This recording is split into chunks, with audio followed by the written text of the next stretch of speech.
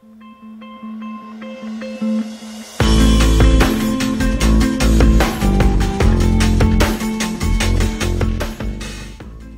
visit to the shooting range for sighting in the Calonox is unavoidable. The rifle has been zero-sighted in advance at 100 meters. At first, the fitting adapter needs to be screwed on all the way to the end stop, then slightly back to the requested position of the locking lever.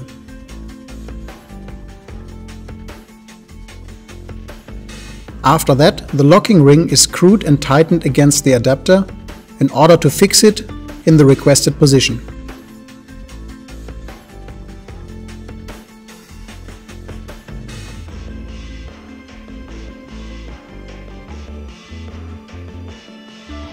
When mounting, watch out for a straight fit and close the lever.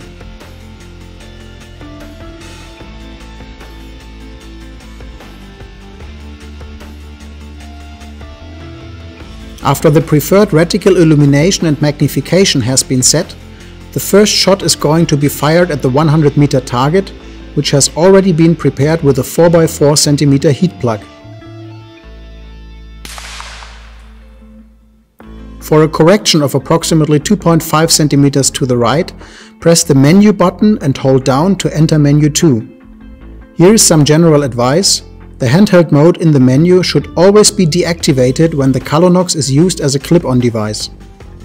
Navigate with the minus button to More, confirm with the menu button, choose reticle correction and select with the menu button again. Now switch from up-down to left-right correction with another push of the menu button. Then, with the push of the plus button, move the point of impact 2.4 cm to the right. After all desired settings have been made, press the menu button for longer to leave the reticle correction. Now the settings are going to be checked with 2 more shots.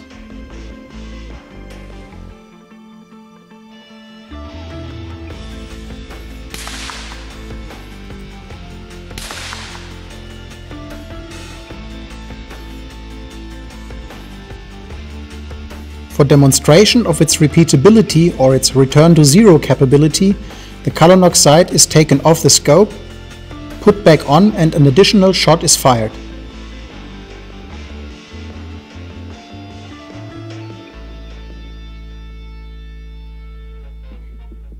By the way, the Calonox sight has 4 different gun profiles that allows the item to be used on up to 4 different rifles.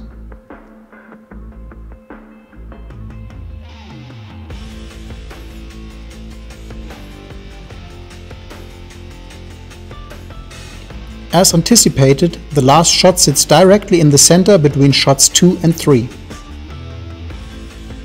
The Calonox sight is now sighted in at 100 meters and ready for the use in the hunting fields. Good luck for your hunt!